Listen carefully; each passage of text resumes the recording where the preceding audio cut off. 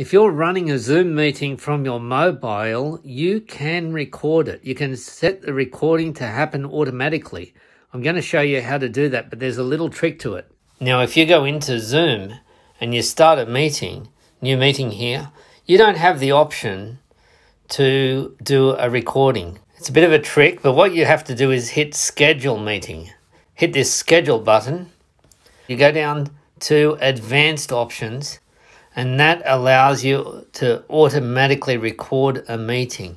Now be careful, because when you turn this on, it means that after scheduling this meeting, the settings you change here will apply to all your meetings, the ones that are using that personal meeting ID. Obviously you hit save at the top there, and then you are done. There's the invitation ready for our scheduled meeting.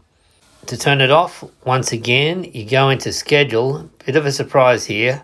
You don't actually have to schedule a meeting. You just click on advanced options.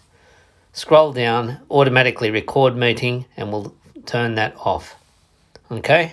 And that will apply for more meetings from now on that are using your personal meeting ID. Save that and we're done.